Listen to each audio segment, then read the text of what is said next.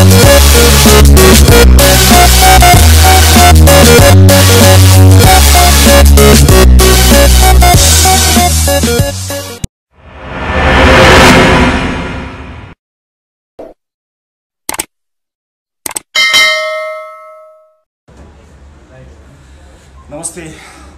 Facebook लाइभमा जोडिनुभएका सम्पूर्ण दर्शकहरूलाई म यो फेसबुक लाइभ मार्फत स्वागत गर्न चाहन्छु। तपाईँ प्रत्यक्ष हेरिरहनु भएको पनि हुनसक्दछ अथवा रेकर्डेड पछि कुनै समयमा हेरिरहनु भएको पनि हुनसक्दछ।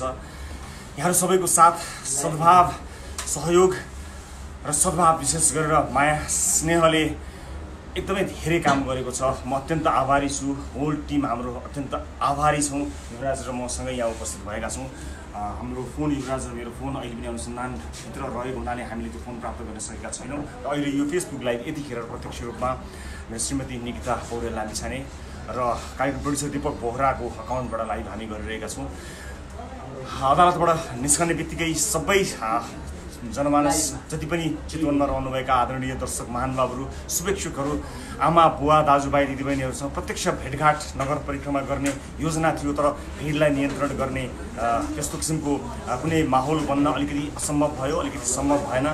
माया गर्नुहुने स्नेह गर्नुहुने धेरै दर्शकहरूको भिडले गर्दा होला हामीलाई यो व्यवस्थापन गर्न निकै गाह्रो पर्यो र त्यो गाह्रो पर्नका कारणले गर्दाखेरि आज त्यो सम्बोधन गर्ने वातावरण हुन सकेन। म त्यसका लागि क्षमा र आफ्नो निन्द्रा छोडेर, आफ्नो भोक छोडेर, आफ्नो प्यास छोडेर हाम्रा लागि गर्नुभएको प्रार्थना, हाम्रा लागि गर्नुभएको नारा जुलुस, हाम्रो रिहाईका लागि गर्नुभएको माग, त्यसलाई हृदयबाट मैले त्यसलाई ग्रहण गरेको छु। हाम्रो टिमले ग्रहण गरेको छ। त्यसका लागि धन्यवाद भन्ने मसँग शब्द छैन।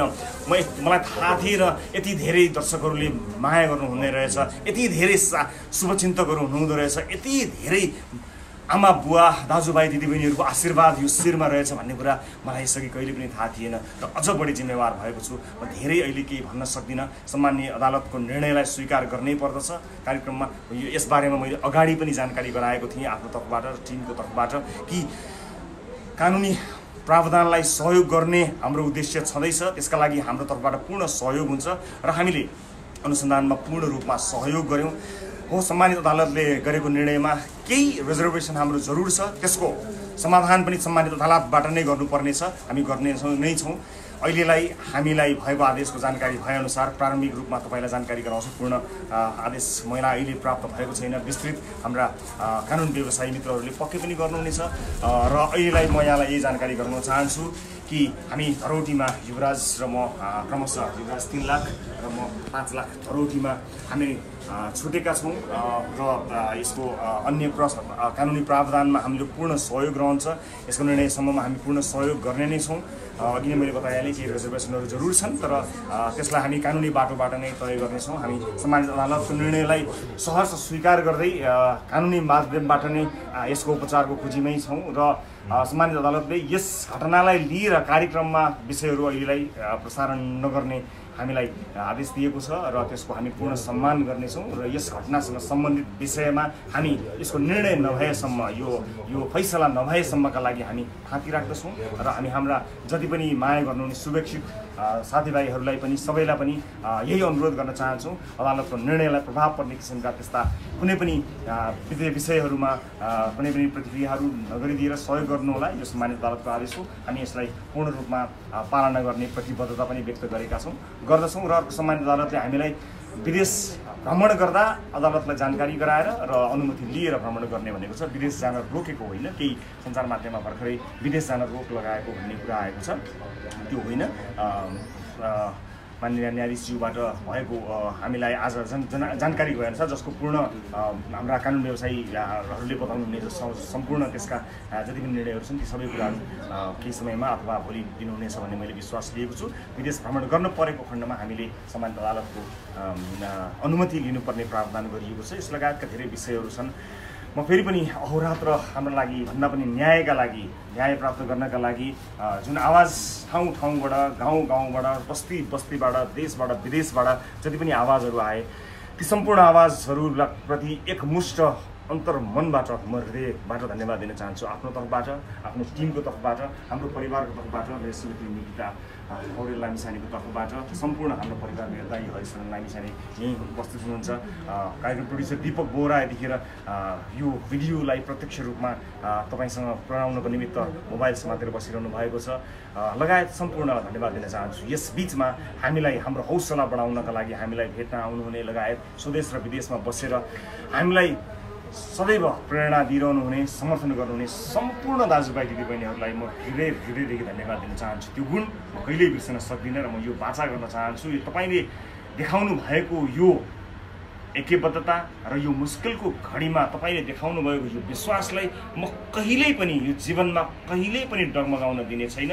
मैले सुरुवातमा भने जस्तै छाती चौडा नै राख्नेछु, शिर झुक्न दिने छैन, न तपाईँको झुक्न दिनेछु न आफ्नो शिर झुकाउनेछु। हामी जुन प्रतिबद्धताबाट यो कार्यक्रमलाई सुरुवात गरेका थियौँ त्यो प्रतिबद्धता कायमै छ। बाधा अवरोधहरू मानिसको जीवनमा आइ नै रहन्छन् र सत्य तथ्य जानकारी हुनेछ र हामीले पूर्ण न्याय पाउँछौँ भन्ने कुरामा हामी हिजो पनि विश्वस्त थियौँ, आज पनि विश्वस्त छौँ र पूर्ण रूपमा विश्वस्त रहन्छौँ। कानुनी प्रक्रियाहरूमा सबै नागरिकले मद्दत गर्नु नै पर्दछ। यसर्थमा हामीले पनि त्यसको पालना गर्नु नै पर्दछ र त्यसलाई शिरोधार्य गरेकै छौँ। र यति भन्दै आज सम्पूर्ण चितवनमा उपस्थित रहनुभएका आदरणीय दाजुभाइ दिदीबहिनीहरूसँग भेटघाट आजै गर्ने योजना थियो। सबैलाई एकैपटक हेरेर सबैजनालाई कुनै ठाउँमा कुनै मञ्चबाट धन्यवाद भन्ने आजै गर्ने योजना थियो। तर भिडको व्यवस्थापन लगायत अन्य सुरक्षा चुनौतीहरूका कारणले आज सम्भव भएन। तर भोलि दिउँसो कुनै पनि समयमा हामी समयबारे केही बेरपछि हामी छलफल गर्नेछौँ र छलफल पश्चात यसैबाट यही फेसबुक अकाउन्टबाट र अन्य हाम्रा सहकर्मी मित्रहरूको अकाउन्टबाट अथवा कुनै न कुनै माध्यमबाट हामी तपाईँलाई जानकारी दिलाउनेछौँ। तपाईँहरू सबैलाई भेटेर चितवनमा विशेष गरेर रहनुभएका सबै यहाँ रहनुभएका चितवन निवासी, चितवन आउनुभएका जति पनि शुभेच्छुक शुभचिन्तक आमा बुवा दाजुभाइ दिदीबहिनी जति पनि हुनुहुन्छ, तपाईँहरूसँग भेटेर तपाईँहरूसँग आफ्ना केही कुराहरू राखेर मात्रै म कार्यक्रमका लागि काठमाडौँ फर्किनेछु। म यो बाचा गर्दछु र त्यसका लागि हामी भोलि कति बजे कहाँ भन्ने कुरा त्यसको व्यवस्थापन लगायतको बैठकमा अहिले नै बस्नेछौँ। र फेरि पनि तपाईँले देखाउनु भएको यो माया, यो विश्वास का लागि अन्तर्मनदेखि धेरै धेरै धेरै तपाईँहरूलाई धन्यवाद दिन चाहन्छु। र फेरि पनि भन्दछु, तपाईँको यो विश्वासलाई कहिल्यै पनि हामी डगमगाउन दिने छैनौँ। यो बाचा म फेरि पनि गर्दछु। भन्न चाहन्छु युवराजलाई। नमस्ते। देश विदेशबाट, देशका विभिन्न भागबाट हामीले हाम्रो समर्थनका लागि, हाम्रो न्यायको लागि र यो न्यायिक प्रोसेसको लागि समर्थनमा सक्रिय रूपमा सहभागी भएर निरन्तर 10 दिनदेखि जब हामी हिरासतभित्र हामी कानुन रूपमा लागिरहेका थियौँ, बाहिर तपाईँहरू सङ्घर्ष गरिरहनु भएको थियो न्यायको लागि, न्यायको प्रक्रियाको लागि। आज सम्मानित अदालतबाट हामीलाई धरौटीमा रिहा भएका छौँ। अब हामी हाम्रो काममा फर्किनेछौँ। तर यो मुद्दा, हामी जुन मुद्दा अहिले चलिरहेको छ, यो मुद्दामा हामी कार्यक्रमका कुनै पनि विषयहरूमा अदालतबाट आदेश भएको छ त्यो विषयमा हामी बोल्दैनौँ। त्यो भएर हाम्रो रेगुलर काममा फर्किनेछौँ। तपाईँहरूको आशा विश्वास यो भरोसालाई हामी जीवन्त पार्नेछौँ। कुनै दिन पनि डगमगाउन दिने छैनौँ। हामीलाई देश विदेश विभिन्न देशबाट, देशका विभिन्न जिल्लाबाट, कुना काप्चाबाट जसरी समर्थन गर्नुभएको छ, सद्भाव देखाउनु भएको छ, तपाईँहरूको आशामा हामी कहिल्यै कुठाराघात गर्ने छैनौँ। सदैव यसरी नै काम गरिरहनेछौँ, सधैँ न्यायको लागि लडिरहनेछौँ, सधैँ तपाईँहरूको आवाज बोलिरहनेछौँ। नमस्ते। र फेरि पनि युवराजले भने जस्तै हाम्रो तर्फबाट यहाँहरूलाई धेरै धेरै धन्यवाद छ। हामी तपाईँहरूसँग भेटघाट नगरी जाँदैनौँ। सबैलाई एउटै मञ्चमा धन्यवाद दिनु छ। त्यसको व्यवस्थापन लगायतका धेरै कुराहरू छन्, त्यसलाई याद गर्नुपर्ने छ। र विशेष गरेर यो क्रममा केही मानिसहरू घाइते पनि हुनुभएको छ। चाहे जोसुकै घाइते भए पनि नेपाली दाजुभाइ दिदीबहिनीहरू घाइते हुनुभएको छ। मलाई त्यसमा दुःख लागेको छ र जति पनि घाइते हुनुभएको छ म उहाँहरूको शीघ्र स्वास्थ्य लाभको कामना गर्न चाहन्छु। स्वास्थ्य सुरक्षाकर्मीहरूले जुन अहोरात्र खटेर यो भिडलाई व्यवस्थापन गर्नको निमित्त, सम्पूर्ण महानुभावहरूको सुरक्षाको निमित्त जुन पहल गर्नुभयो, म सुरक्षाकर्मी मित्रहरू जो मैदानमा खटिनु भएको छ, विशेष गरेर उहाँहरू सबैप्रति उच्च सम्मान प्रकट गर्न चाहन्छु। र कानुन व्यवसायीहरू विशेष गरेर हाम्रो तर्फबाट मात्र होइन, अन्य विभिन्न स्थानबाट यसलाई कानुनका दफालाई हेरेर व्याख्या गरेर हामीलाई अझ बढी हौसला गराइदिनु हुने, हाम्रो न्यायका लागि आवाज उठाइदिनु हुने सम्पूर्ण कानुन व्यवसायी मित्रहरूलाई म धन्यवाद दिन चाहन्छु। विशेष गरेर वरिष्ठ हाम्रा कानुन व्यवसायी सुशील पन्थज्यूलाई म विशेष धन्यवाद दिन चाहन्छु। त्यसै गरी अर्का हाम्रो तर्फबाट सहभागी रहनुभएका वरिष्ठ कानुन व्यवसायी सुनिल पोखरेलज्यूलाई पनि म धेरै धन्यवाद दिन चाहन्छु। लगायत जसले पनि हामीलाई यो कानुनी प्रक्रियामा मद्दत गर्नुभयो र त्यसलाई सहज गर्नको निमित्त सहयोग गर्नुभयो उहाँहरूलाई पनि म हृदयदेखि धन्यवाद दिन चाहन्छु। यो धन्यवादको सिलसिला जति लामो गरे पनि कम छैन। एकमुष्ट रूपमा तपाईँहरू सबैलाई म धेरै धेरै धन्यवाद दिन चाहन्छु। वृद्ध बाआमाहरू जसरी आफ्नो सुरक्षाको पनि ख्याल नगरिकन आउनुभयो, हामीलाई आशीर्वाद ग्रहण गरिदिनु भयो। तपाईँहरूको आशीर्वाद पाएको यो शिर कहिल्यै पनि झुक्ने छैन। म फेरि पनि यो प्रतिबद्धता व्यक्त गर्न चाहन्छु। बोल्न धेरै मन छ, भन्न धेरै मन छ, कुरा सक्न नै मन छैन। जो आत्मीयता नछुटोस् भन्ने चाहना छ, तर यसलाई निरन्तरता प्रदान गर्छौँ र यति फेरि पनि वाचा गर्छौँ। अब हामीले प्रस्तुत गर्ने कार्यक्रममा हामी अझ बढी जिम्मेवार हुनेछौँ। यो 12 दिनको हिरासत बसाइमा हामीले धेरै कुराहरूलाई मध्यनजर गर्दै केही योजनाहरू जरुर बनाएका छौँ र त्यसलाई अझ बढी यो तपाईँहरूले दिनुभएको साथले हामीलाई अझ बढी जिम्मेवार बनाएको छ र त्यो जिम्मेवारी पूर्ण रूपमा पुरा गर्नेछौँ र भोलि हामी कसरी चितवनमा प्रस्तुत हुनेछौँ, एउटा धन्यवाद सभाको आयोजना कसरी गर्नेछौँ त्यसबारे पनि छलफल गरेर आज नभए भोलि बिहानसम्म हामी तपाईँलाई जानकारी दिन चाहन्छौँ।